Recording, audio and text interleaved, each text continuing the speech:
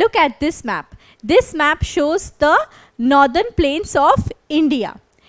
See, the northern plains, which is this region, is located just below the Himalayas. The northern plains are very fertile and they are rich in alluvium, and therefore they are called alluvial plains. So now let us discuss how these plains are formed. Alluvial plains are formed due to depositional work of a river.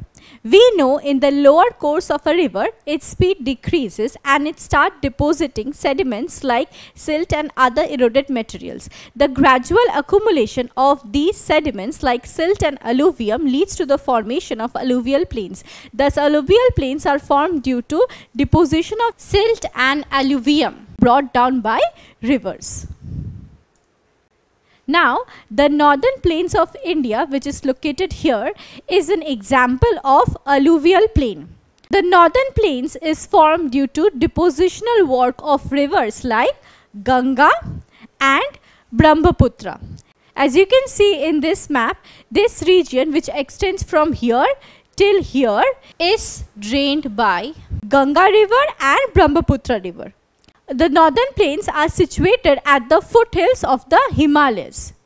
And here we have the picture of Khadar and Bhangar plain. Now, Khadar and Bhangar plains are part of northern plains, and these northern plains are situated at the foothills of the Himalayas. So, these mountains are called Piedmont alluvial plains. Thus, Piedmont alluvial plains are found at the foot of a hill or a mountain. Now, there is another type of alluvial plain. Let's see what it is.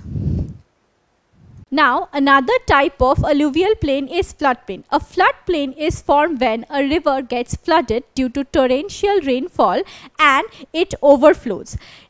This leads to flooding of adjoining areas. Now, when the rainfall stops, gradually the water recedes away and deposits sediments along both the sides of its banks. And these lead to the formation of floodplains. Thus, floodplains are formed when a flooded river deposits sediments along both its sides.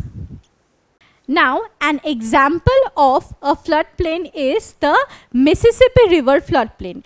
Now, here we have the map of North America.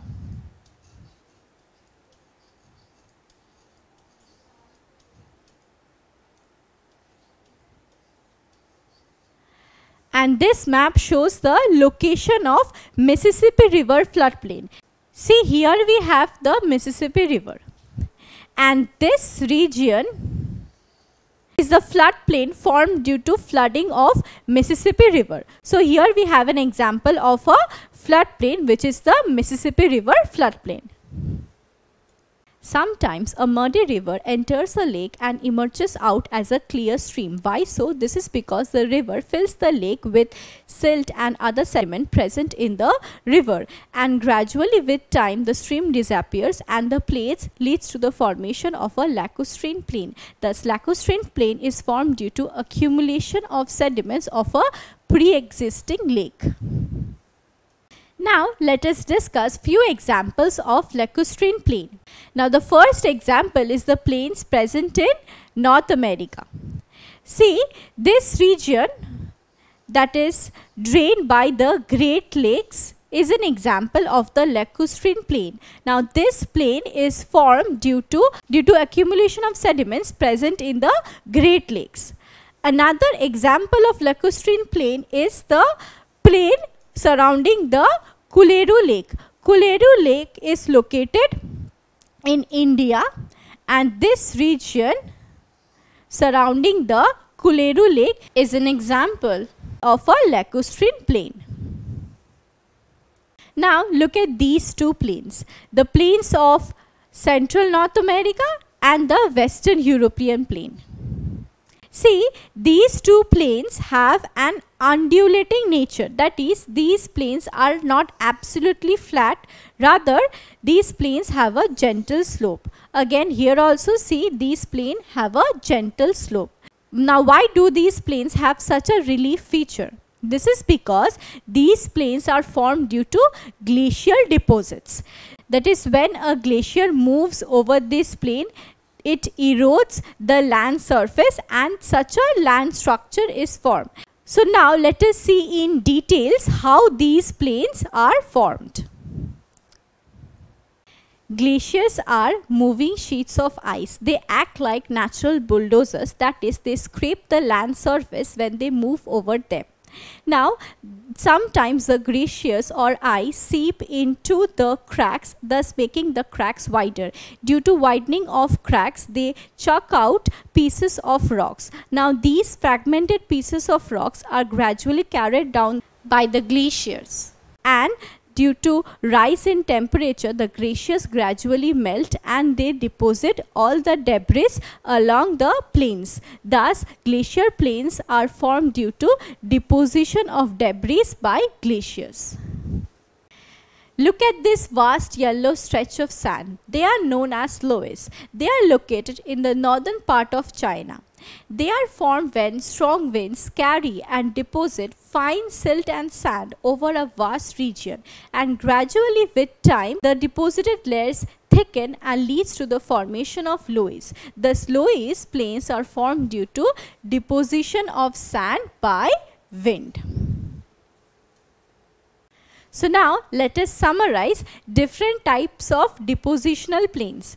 The first type of depositional plane is the alluvial plane. Alluvial plane is formed due to accumulation of silt, alluvium and other sediments brought down by rivers. Thus, alluvial plains are formed due to depositional work of a river. We have also read about two other types of alluvial plain, that is the Piedmont alluvial plain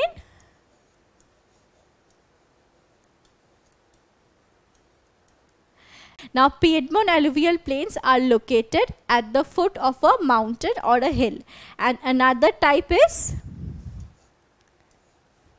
floodplain. Floodplains are formed due to flooding of a river and deposition of sediments along both the sides of its banks. Another type of depositional plain is the Lacustrine Plane. Lecostrine Plane is formed due to past existence of a lake, and gradually with time the lake dries up and the accumulated sediments forms a plain. Thus, Lacustrine Plane is formed due to depositional work of a lake. Okay. Now, the next type is loess. So, loess are formed due to depositional work of wind. The last type is the glacial plains. Glacial plains are formed when huge glaciers move over the land surface and erode them, and gradually when these glaciers melt, they deposit the eroded debris. Thus, glacial plains are formed due to depositional work of a glacier.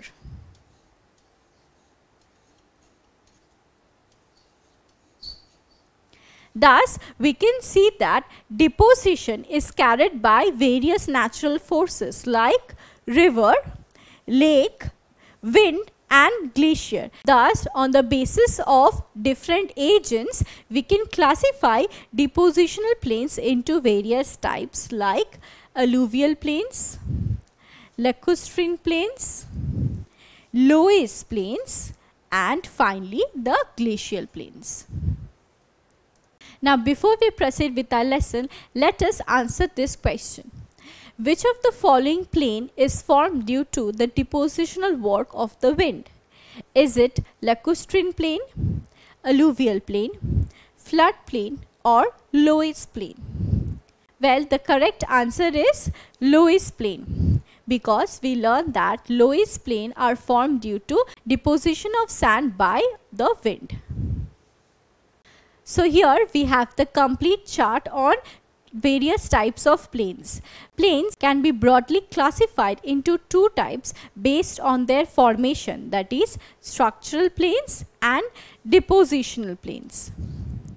We have already learned that how structural plains are formed. Structural plains are formed due to upliftment and subsidence of land due to movement of tectonic plates. That is, structural plains are mostly formed by endogenic forces.